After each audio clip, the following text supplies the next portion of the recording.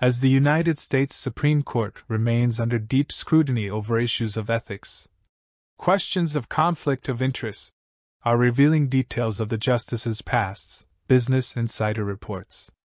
Jane Sullivan Roberts, lawyer and wife of Chief Justice John Roberts, is highly revered in the anti-abortion advocacy space, having served in leadership roles for Feminists for Life, a group that aims to make abortion unthinkable. From 1995 to 1999. Insider reports.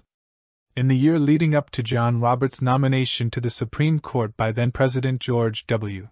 Bush, many social conservatives were initially skeptical of the judge who seemed to have a lack of public opinions and speeches outlining his views, according to a 2005 New York Times profile following his nomination. Jane Roberts' work leading a top anti-abortion organization in the 1990s and her continued legal work on behalf of that nonprofit helped, in part, muster conservative support for her husband's Supreme Court nomination, according to research shared with Insider by the watchdog group Accountable.us. Former President George W. Bush nominated Roberts in 2005, and almost 2 decades later, according to Insider, the justice voted to uphold a Mississippi law that prohibits nearly all abortions after 15 weeks in Jackson v.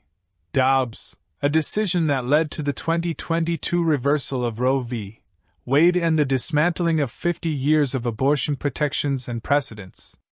Because Jane Roberts halted her work with the group prior to her husband's confirmation, Scott Lemieux, a professor of political science at the University of Washington and Supreme Court and constitutional law expert, told the publication her past anti-abortion leadership likely doesn't rise to the level of being a bona fide conflict of interest.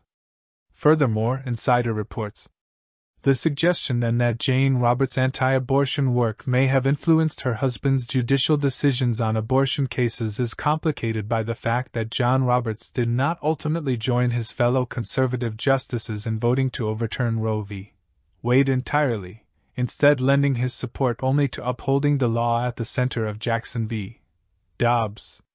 In his concurring opinion, John Roberts made clear that he felt the Supreme Court's 5 conservative justices went too far in overturning Roe v. Wade, calling it a serious jolt to the legal system while advocating for a narrower decision on the matter. Lemieux commented, "If there was something about his wife's activism that made him particularly biased on that issue, it's pretty strange that, if anything, he's moved to the left on abortion over time." However, he added, ultimately, the Supreme Court is a powerful institution and all powerful institutions deserve scrutiny. Lemieux told Insider, it's not entitled to a fixed level of legitimacy. Similarly, Kyle Herrig, president of progressive advocacy group Accountable.us, told Insider, it's reasonable to ask if Jane Roberts' leadership and pro bono counsel for a right-wing anti-choice group with prior business before the court is a conflict of interest for Chief Justice Roberts. Herrig, the Accountable.us president, said, every federal judge is bound to an ethics code requiring them to avoid behavior that so much as looks improper, except for Supreme Court justices.